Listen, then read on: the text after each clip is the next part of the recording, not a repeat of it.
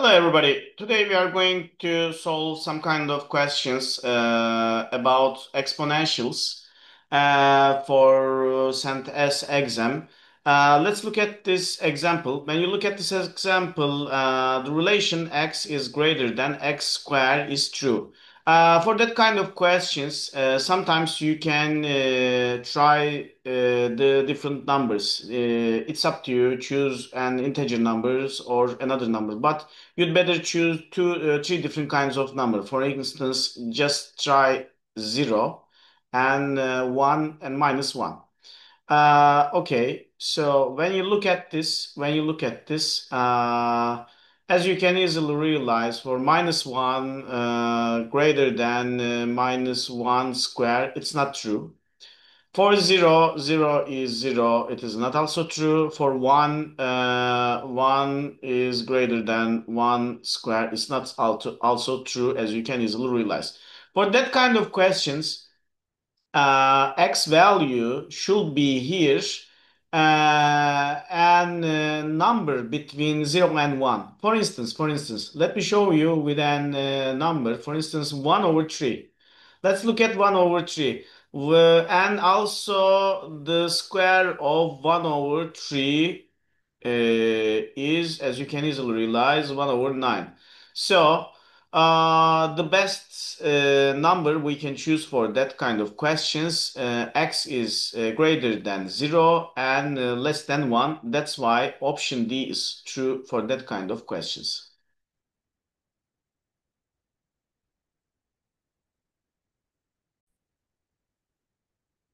Let me show you another question. When you look at that question, uh, x is exponential here.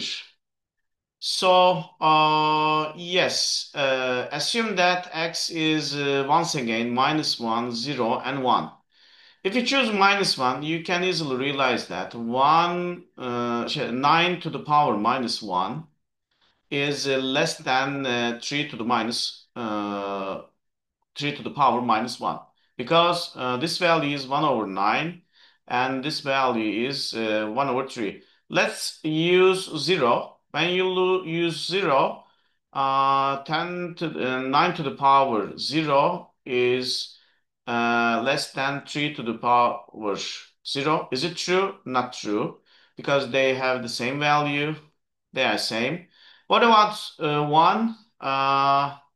Yes.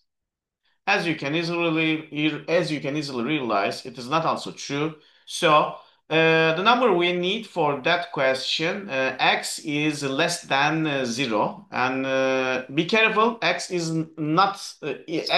never 0. X is always less than 0. That's why option A is true for this question.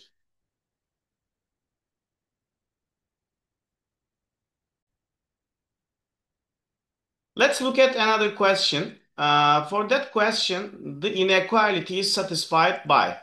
Okay, you can also choose different kinds of numbers for x. Let's try minus 1, 0, and 1 again. Okay, if you choose minus 1, 5 to the power minus 1 is greater than 5 to the power in square root minus 1. Is it possible? Not possible. We can't see any real number like that. That's why negative numbers is impossible for x value. So let's get rid of negative numbers. Let's choose 0. When you choose 0, 10 to the power 0 greater than 10 to the power. No, it's not possible because they are same. We can't see any inequality like this. So let's try that value. Uh, and also, if you choose 1, once again, as you can easily realize, if you choose 1, 5 to the power 1 greater than 5 to the power in square root 1. It is also same. So, even if 1 is a positive number and greater than 0, as you can easily realize, it is not possible to use 1 here. So, if you use another number greater than 1, for instance 2, let's use 2 for x. 5 to the power x, 5 to the power, so sorry, 5 to the power 2 is greater than 5 to the power is square root 2. Is it possible? Yes, because we know that 2 is greater than that value. So it is possible. Yes, it is possible. That's why for each x number greater than 1 is true for our question, for this question. That's why option B is true.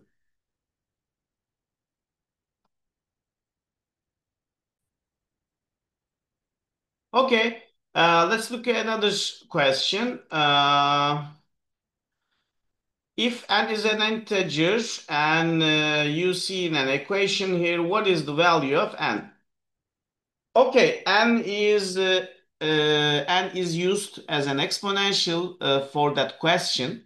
If you see such a question, you'd better rewrite this equation like this: 3 to the power n times 3 to the power 2 minus 3 to the power n times 3 to the power 1. As you can see, it is possible. So plus 3 to the power n is 63. Okay, let's rewrite, use bracket here. So yes, 3 to the power n. Let's take it here. Then 3 to the power 2 minus 3 to the power 1. And rather than this 3 to the power n, we can also write 1 here, and it equals to 6 to the 63. Okay, let's find this calculation. 9 minus 3 plus 1. Okay, if I'm not mistaken, this is 7. Okay, right now, final calculation is 3 to the power n times 7 is 63. After simplification, this is 9, and if 3 to the power n is 9, n is 2, as you can see here. So option A is true for this question.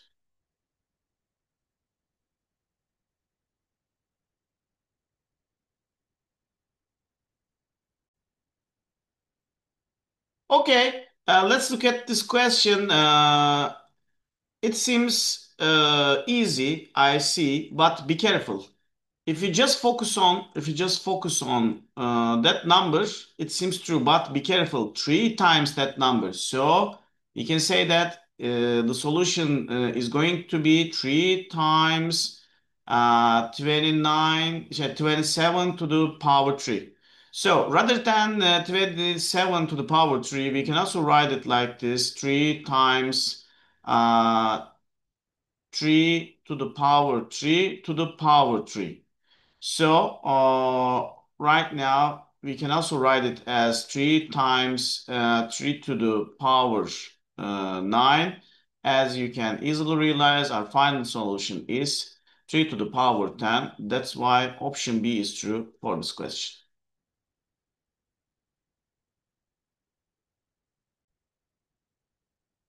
Okay, let's look at this question. When we analyze this question, it is a little bit harder than others. But let's analyze it together.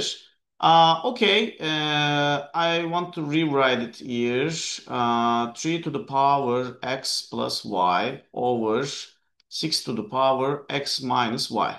Okay, yes, I rewrite it. I'm going to rewrite it like 3 to the power x times 3 to the power y over, uh, and also rather than 6, I'm going to use it like this: 2 times 3 to the power x minus y. Okay, finally, 3 to the power x times 3 to the power y over 2 to the power x times 2 to the power minus y times 3 to the power x times 3 to the power minus y. Okay, let's rewrite it here once again. 3 to the power x times 3 to the power y over. Just after simplification, let's look at it.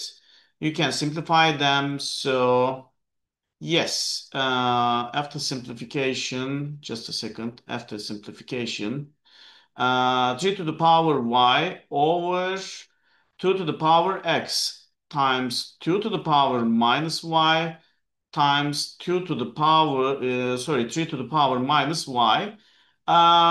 If Be careful, you can't see such an explanation when you look at the options. So we'd better change the definition. Okay, how can we change? Let's take this here. So 3 to the power y times 3 to the power y over 2 to the power x times 2 to the power minus y. In other words, we can write it like 3 to the power 2y, or rather than, we can also write it like, we can also write it like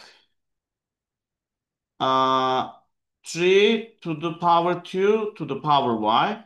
It is also can be written as as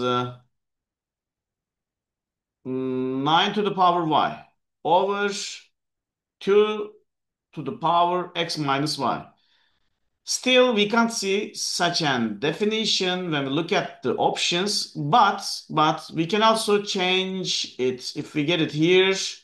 So 9 to the power y times 2 to the power minus x minus y. In other words, we can say that it is 9 to the power y times 2 to the power y minus x. That's why option D is true for this question.